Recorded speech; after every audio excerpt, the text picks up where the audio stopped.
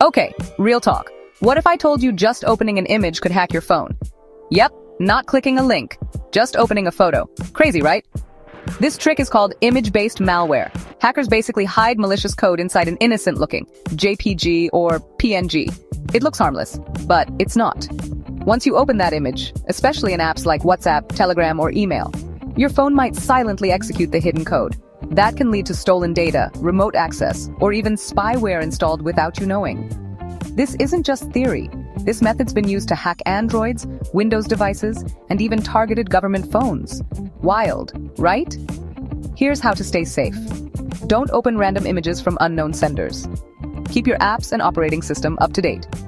Turn off auto downloads in chat apps. And stick to trusted apps from official stores. Yep, even a photo can be a hacker's weapon. Stay one step ahead. Follow at StackPivot for no-nonsense cybersecurity tips you actually understand.